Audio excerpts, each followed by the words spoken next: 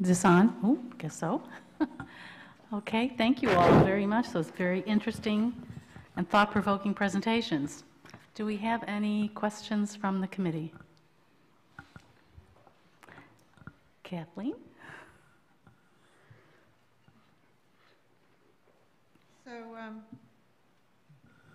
we've heard from you that the WIC program can be an agent of food socialization.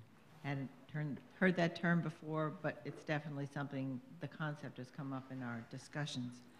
And that seems to be, in some ways, in conflict with cultural acceptability. So you might say from a dietary guidelines point of view, the whole grains are acting as a form of socialization to people to get to eat more whole grains, to help students in school become, to help young children become students in school who will eat these various foods. And yet those seem to be foods that are decidedly unpreferred. Would any of you like to give the committee some advice about how we should navigate the shoals of cultural acceptability and food socialization? Well, it definitely is a top-down approach because we have the dietary guidelines, we have the recommendations for school meals, and some things are mandated, and it's very tricky because we have the science and then we have the reality.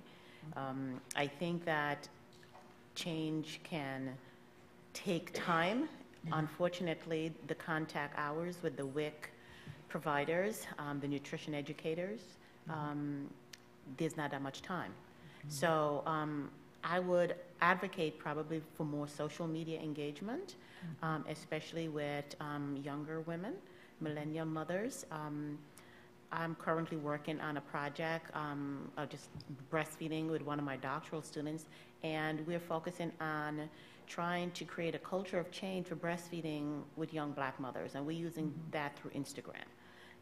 They like to take pictures of themselves, including their tattooed breast.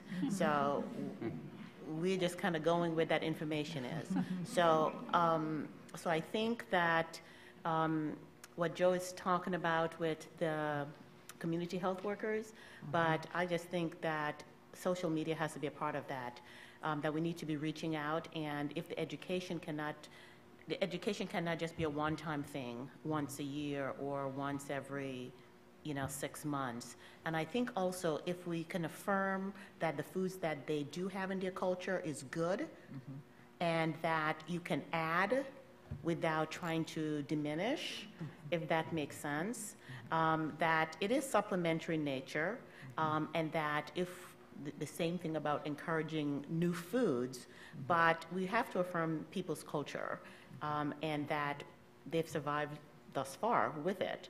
I think also the transition to Americanized foods and everything else that goes along with that. I would just say there are opportunities that exist for social media engagement, especially when we have limited time now for nutrition education, whether or not it's through a larger caseload. And I just think that avenue is very, very ripe, especially for young mothers. I think I would build on that if I could. I think the social media is definitely good, but I think the other thing is setting up groups and virtually setting up support groups. And perhaps it's doing education in a group setting, because we found when we had mothers' activities, which was not a focus of what we were doing, it was to keep mothers busy while their children were involved in group discussions, that the nature of the group was sharing ideas and sharing experiences so they could build on the education. And I think if we think about that along with the social media. Because in social media, they comment on each other and they're posting. So for example, we're doing the hashtag Black Women Do Breastfeed, and you'll be surprised. And so we're analyzing not just the visual data of their breast, but also the comments that are made, and they are encouraging each other, supporting each other, and we're just watching the conversation. We're not even driving it. We don't see organizations or any of the federal agents. They're not part. They don't have a social media presence.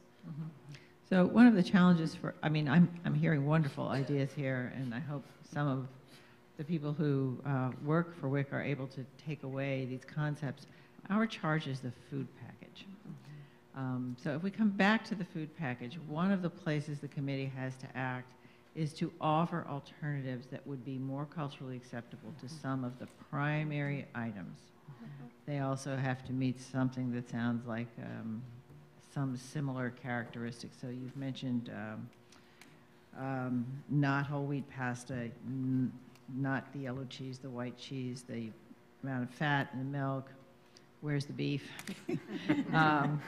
But if we were a little more positive about it, where do you think alternatives are necessary? Halal foods, for example. Which halal foods could you suggest to the committee that we should consider? Oh, that's a big question. Well, halal has more to do with how the food is Prepared, processed and right. It's a prepared, processing rather issue. than And vegetarian. Yeah, right. And for most people, kosher foods are acceptable for people who eat halal. So I think it's again reading food labels, because a lot of kosher foods are there already in the store, even if they don't have halal certification. Right. So again, it comes down to the education of look for the K at the bottom or look for these symbols. They're perfectly fine with regards to your religion. It's that education piece. I don't think because there's a lack of the halal food that's out there so much as Some places. It depends on where you Yeah. are. And I think that your comment about translation is not interpreting.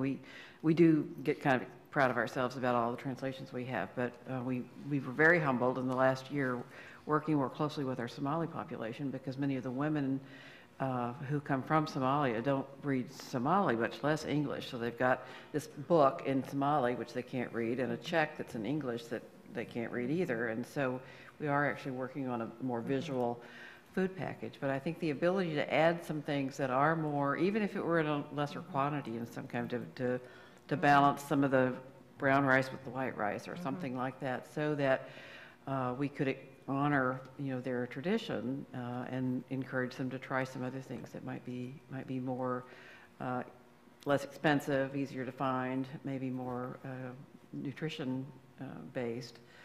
But that transition is, especially I'm thinking primarily of immigrants, that's a really hard transition to make. And I would just add that when we developed I didn't show a photo of them, our healthy plates, as we call them. The idea was to show on the plate side, these are your foods, because we were having a really difficult time anchoring our patients in better diets because they didn't eat steak and potatoes. And the second page was where we combined cultural foods with things like whole grain cereal. And so it was it was complementing both. Here are common breakfast foods, but here are some whole grain options. And so that led to more dialogue through the visuals that we chose on that second page of our Healthy Plate handout, which we did do focus groups with, and we learned a lot, and we were humbled by our West African population when we're like, oh, we put fufu on the plate, but it shouldn't be in a plate, it should be in a bowl. And so, anyway. Give you a mic. I think I can probably project. I was struck by your comment about breakfast cereals and how that's not a part of many cultural traditions. And I wondered if you can give us any guidance if there are culturally acceptable alternatives to breakfast cereals, recognizing that they might not necessarily be grain-based, but where they are grain-based, what might be whole grain, or what might be some things we think about for the breakfast cereals?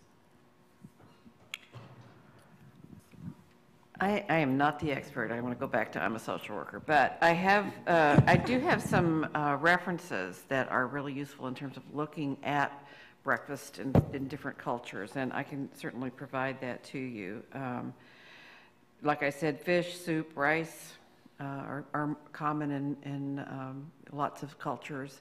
And this cereal thing is just kind of weird to most folks. So I'm not the expert, but I know I can get you a resource, and probably many of you already have that. But The Academy of Nutrition and Dietetics Right. has a really good book. I can't remember the name. It's a cultural book, A through Z, on different foods and options. But for example, the populations that I deal with, Boiled root vegetables are an acceptable alternative for breakfast. If it's a cereal, it's often a hot cereal. I have many patients that actually take cornflakes and warm it up to make it more like a hot cereal, or things like cornmeal, cream of wheat,